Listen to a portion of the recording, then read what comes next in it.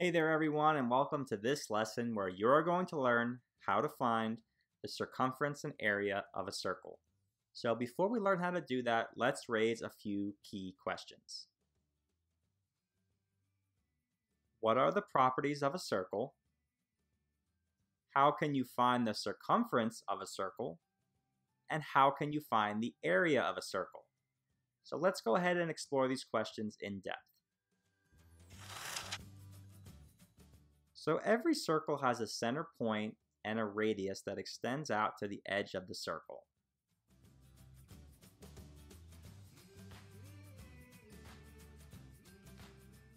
And the circumference of a circle is the length of that line on the outside of the circle.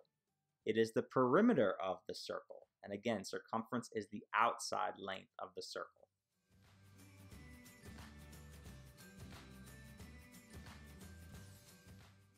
And the formula for finding the circumference of a circle with radius r is c equals 2 pi r, or 2 times pi times r. The area of a circle represents how many square units it would take to fill in the entire inside of the circle. And the formula for finding the area of a circle is A equals pi r squared. So now that you understand the key difference between circumference, the outside of the circle, and area, the inside of the circle, let's go ahead and take a look at a few practice problems on how to apply these formulas to find both the circumference and area of a circle.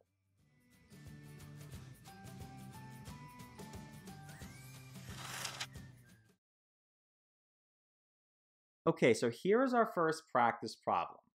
We have to find the circumference and area of a circle with a radius of 8 meters. So correctly identifying the radius of a circle is key to finding the circumference and the area. So in this example, we know that r is equal to 8. That is given to us. And now we can use the circumference and area formulas to solve this problem, since we know what r is. So let's start off with circumference. The formula for finding the circumference of a circle is c equals 2 pi r. So in this case, we have c equals 2 times pi times 8, since we are replacing the radius r with 8. Now all we have to do is multiply. And we can actually use the commutative property of multiplication here to rearrange the terms. So let's rewrite this as 2 times 8 times pi. And doing this lets us express our answer in terms of pi, since we know that 2 times 8 is equal to 16.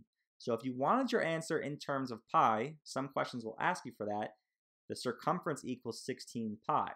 But if you want an exact answer, you have to take one further step and multiply 16 by pi, and we will get an approximate answer of 50.3 meters. So for this example, the circumference of the circle is approximately 50.3 meters. So now let's go ahead and find the area.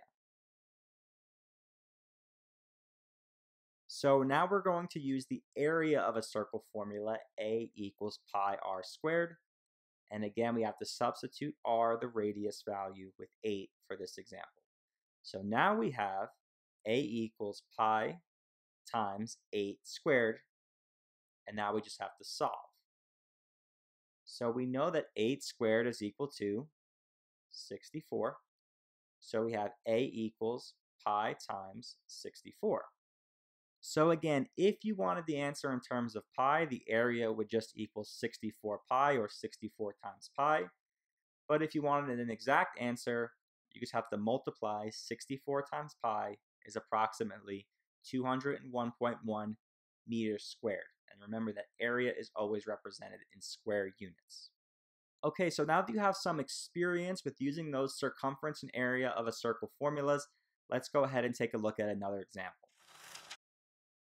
Okay, so here's practice problem number 2, and we have to find the circumference and area of a circle with a diameter of 24 inches.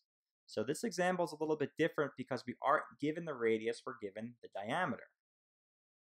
But we should know that a radius is equal to half of the diameter.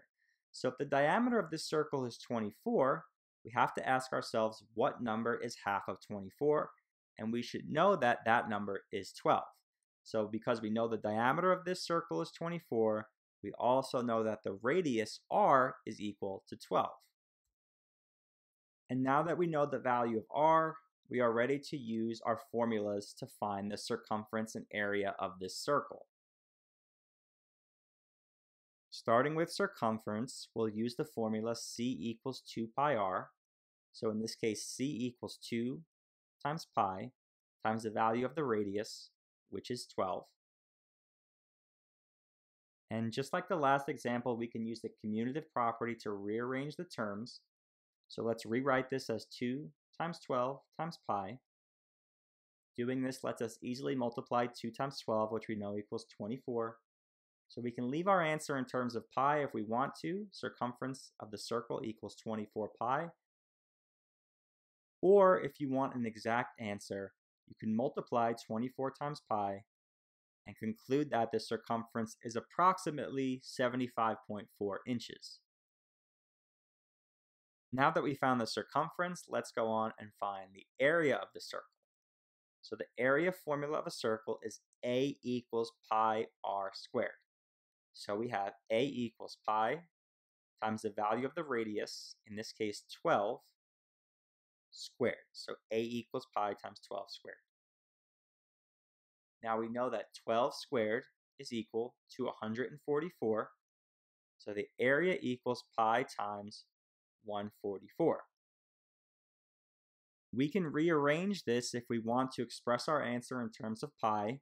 In this case, the area would equal 144 pi. Or again, if you want an exact answer, we just have to multiply 144 times pi, which is approximately 452 inches squared. So that's all there really is to it when it comes to finding the circumference and area of a circle. If you're familiar with the formulas and you know how to use them, you can solve these kinds of problems. So I'm going to go ahead and leave you with one more practice problem you can try on your own. And if you want, you can go back and rework the problems we just did too to get some more experience. But also go ahead and try this last practice problem. And I just want to thank you so much for stopping by and for learning with me. And I'll see you all next time.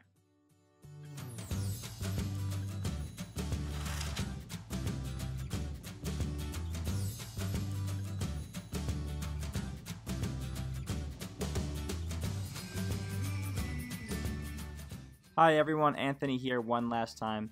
Hope you found that lesson to be helpful. And if you want to help us out, please like the video and subscribe to our channel. We're committed to adding new video lessons every week, and now would be the time to subscribe, so I really hope that you would consider it. And also, don't miss your chance to download your free practice worksheet that's included with this video lesson. Just click the link in the description below and you can get your download.